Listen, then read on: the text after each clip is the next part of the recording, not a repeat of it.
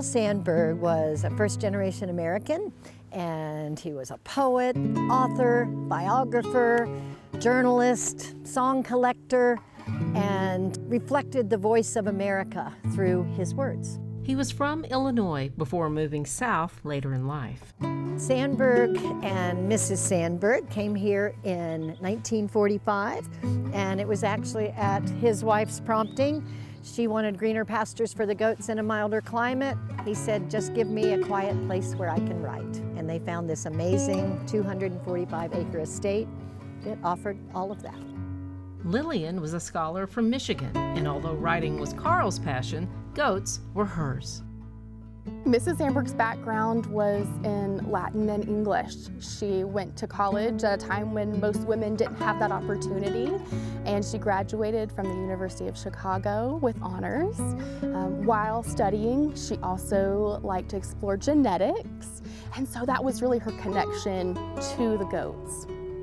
Mrs. Sandburg became a respected expert on dairy goats and grew her prize-winning herd to nearly 200 on the property. Simultaneously, Carl grew his collection of writing there. So Sandburg was 67 years old when he moved here, and he still produced a third of his life works. He wrote his own life story.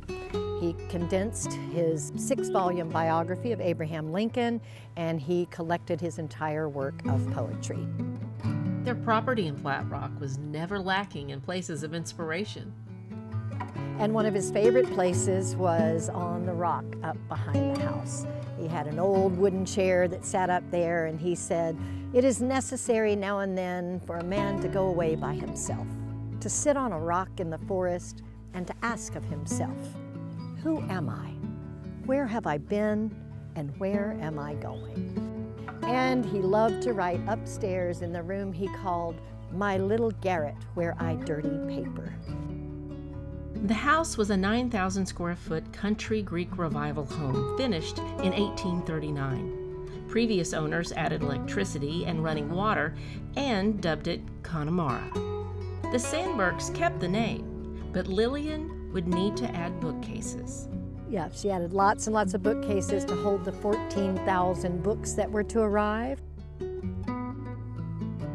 But after Carl's death, she sold the home to the National Park Service and donated its contents in 1968.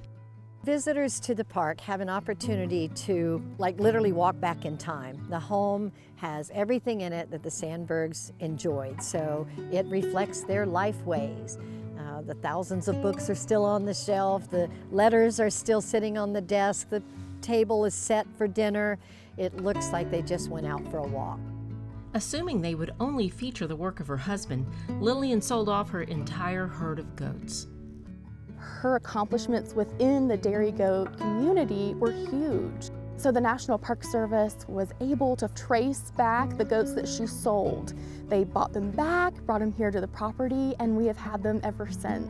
Come on, girls! Today, guests can spend time with the descendants of her famous goats and walk the trails the Sandburgs did, all 5 miles of them. It's gorgeous. Yeah. Beautiful day, and the hiking was great. We hike this park probably 4 or 5 times a week. Carl and Lillian found peace here. For a brief time, guests can too. That's the power of the sense of place, is that you are where history happened. You're walking on the same ground, you're walking in the same footsteps. It's not some ambiguous concept that you're reading about, you're actually there where it happened.